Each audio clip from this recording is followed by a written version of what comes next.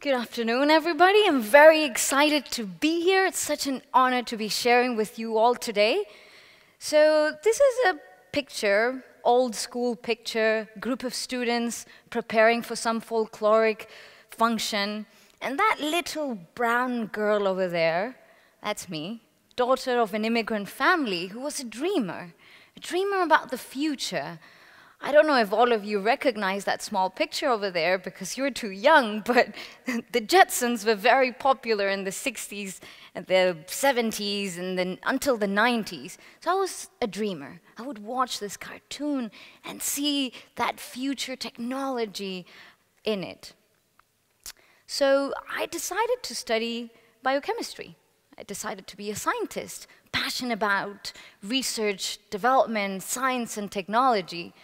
And I studied biochemistry, but not in the US, where there are more than 4,000 researchers and developers per million inhabitants, neither from Europe, where there are more than 3,000 researchers and developers per million inhabitants, nor from Japan, where there are more than 5,000 researchers and developers per million inhabitants, nor from Singapore, where there are more than 6,000. I'm from Latin America, where there are just 503 researchers and developers per million inhabitants. So if I look into my science education as well, this is what it looked like. It was very theoretical, full of formulas, not very engaging. It was as if my father would have taught me how to ride a bicycle reading a book. We're asked to actually learn how to ride a bicycle. You need to live the experience of riding a bike. Just like in science, to actually learn science, you need to live the experience of scientific experimentation. Many times you need equipment, which unfortunately is expensive. And here are some examples of the cost of lab equipment. And as a consequence, 88% of the schools in Latin America, according to the Inter-American Development Bank, don't have any labs. Moreover, if you look at the PISA results, Latin America and the Caribbean are at the very bottom with the lowest result. The US isn't any better. So this reality, this multi-factor problem that we have, where there's no lab equipment or it's very expensive, teachers need a lot of help to implement proper pedagogy, implementing experimental science education with the right tools, equipment. Unfortunately, we have a challenge in the US, in the world, when it comes to teaching. Whereas teachers, have a fundamental role in science education, but they need help. So we've got expensive lab equipment, teachers that need help, right? And students that are not engaged. So how can we truly democratize science and change the way science is taught? So the first time in human history, we've got a massive vehicle. There are more than 3 billion smartphones in the world that have more computing power than the first computer that took the man to the moon. So many don't know, but you guys for sure, because you're very smart, that smartphones and tablets have several built-in sensors that are normally used in games and navigation. You take a selfie, hail an Uber, but not for science education. So what we do at Lab4U is we take all these sensors, the camera, the microphone, the accelerometer, and transform it into a complete science lab. In that way, we empower students to experiment with a lab in their pocket. And here's an example where students are actually experimenting with our physics app, Lab4Physics, pendulum movement, centripetal acceleration, getting the data in real time. This is students learning the difference between distance and displacement, graphing it, or force, mass, and acceleration, and getting all that information. Or with chemistry, you can calculate the concentration of a solution based on color, just like a colorimeter, where we take a picture with our algorithm and with the camera and calculate the concentration of the unknown solution. Or with a $1 lens attached to the camera of the phone, you can transform it into a complete microscope, empowering students to have this lab in your pocket. We're soon launching Lab4Chemistry, which replaces the expensive colorimeter that many use. And this is one example of students actually experimenting. All children love to create, to experiment. One of the best things about Lab4U is that without a whole lot of explanation, they're able to take that tool and start creating experiments. Today we did a skateboard experiment with Lab for Physics, and pretty much what we did in that is we tested the iPad on different surfaces. We're sliding down the iPad to see and measure the speed it goes down based on the distance and time, and we're teaching the little kids how to do that so that they can learn a little more too. I love doing those because it's more fun than worksheets. I prefer to work with things that are in my hands. So this was just one example of how students can actually experiment with their smartphones and their smart devices. So we've visited many places around the world, especially Latin America, where we've empowered students to experiment.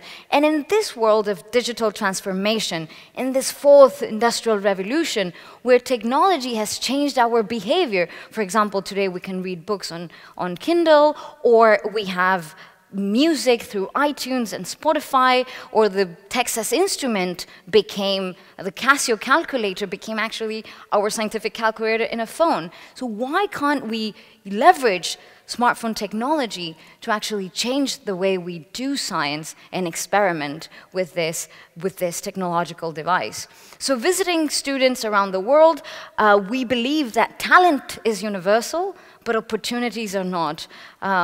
Today we've got more than 100,000 students experimenting, especially in Latin America, Mexico, and the US, and we truly believe that the next Einstein or Marie Curie can be anywhere in the world. It could be in the south of Chile, in Mexico, in a slum, in a favela in Brazil, in Binghamton as well, or any place in the US or the world. Why not empower these students to be the next Einsteins or Marie Curie? Our students have done more than 100,000 experiments through our platform, and in Mexico we did what we call a randomized controlled trial with more than 4,800 students. So there was a control group with no lab for you, students with no lab for you, and then a treatment group with the social intervention with lab for you. And what this third-party validated research found is that students who run more than 3 experiments increase in knowledge, in self-perception of knowledge, which is very important for a motivation aspect, and most importantly, their interest to pursue a STEM-related career, which makes us very happy, especially in Latin America, when we're thinking of the future of the workforce and the importance of STEM.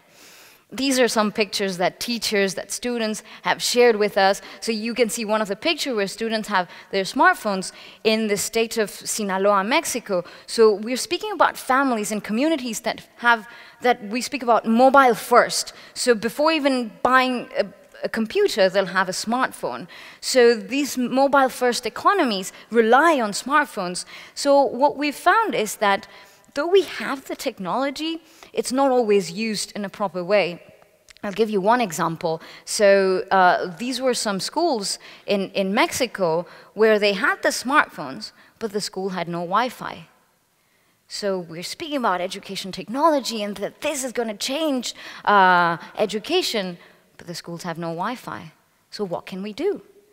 So what we did at Lab4U, we thought ourselves as being like the Netflix of science, where you can download a series, but instead of downloading a series, you actually download an experiment. So we developed the technology where you can use our technology without actually having Wi-Fi. So you go to a library or to a Starbucks, you download all the content and all the experiments and all the tools, and then you can go to school and run an experiment in case you don't have Wi-Fi in your school. The other thing we observed in our communities is that though there was technology, there was a technology gap in teachers, especially the older teachers. There was one aspect of it where we visited schools where the teachers had smartphones, but did not know how to download apps. So I would go to the teacher and I would tell him, "Professor, the same way you downloaded that Facebook app that I see in your smartphone, that's how you download our technology." Well, the thing is that my daughter downloaded that. So these are some of the realities and some of the things that we've seen in our communities, and that's why for us teacher training is so important, and empowering teachers so that science is inspirational and aspirational is so important. When I look into my education and I think of the teacher's role, I never told my friend, I've got a friend sitting right here, I never told her, "Oh my God, page number 247 of that textbook changed my life." I never told her that, right? What did I say? I said, that teacher inspired me to see things differently. That teacher helped me see the world around me. That teacher changed my life. And that is why for us it's so important to empower teachers so that they can inspire students into science, to being better human beings, asking questions where questions and inquiry is just more important than the answers. Remember this little girl, brown little girl, daughter of an immigrant family back in Chile, a dreamer, looking at the Jetsons. Remember this? So, what did the Jetson envision that we have today? If you look at these cartoons from the 60s and 70s and 80s, what is the technology, what are some of the aspects of their technology that they envisioned back in the 70s that we have here today? Can you think of some things that they envisioned and that it is a reality today? Somebody said there something. Robots, yeah, what else? FaceTime, yeah, what else? What else? Smartwatches, yeah? You mentioned FaceTime, video conferencing tools, that's right. Plasma TV, you know, straight plasma TVs. We did not have that in the 60s and 70s, right? Telemedicine, that's something popular today, especially in the developing world. Robots, somebody mentioned robots, yeah? Hyperloop. So these were technologies that were envisioned in the 60s and 70s and that we have today. It is a reality today. But what do you think that the Jetsons could not envision? Schools, the traditional classroom. It's the same blackboard, chalkboard, full of formulas, students not engaging, same traditional science class. Something that they could not envision. So for us, technology, innovation can change several aspects and areas of our lives. Transportation, energy, climate change, healthcare. What do you think you can design or develop to change current educational system or any other issue that you care about? What has to happen so that we can leapfrog inequality? It doesn't have to be a straight line, but what can we do to actually change that future so that we can democratize science and change the way science is taught? So that students like this one can actually experiment, see the world around them.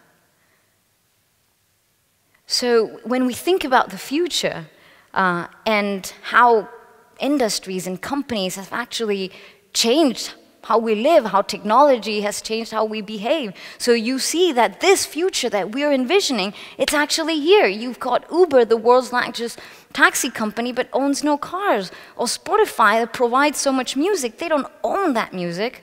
Or Airbnb, the world's largest accommodation provider, but owns no real estate. So what can we do to actually provide this educational lab experience without the need to have your own lab? As I was saying, talent is universal, but opportunities are not. And we think of, good intentions are not good enough to change and help solve the world's biggest challenges. We need a real understanding of science to actually do that. Though speed might be measured miles per hour, life should be measured as smiles per hour. So if we can give every student the opportunity to have this joy and see the world around them with a lab in their pockets, we believe we can make a difference. And in that way, the next Einstein or Marie Curie can be anywhere in the world. Thank you very much.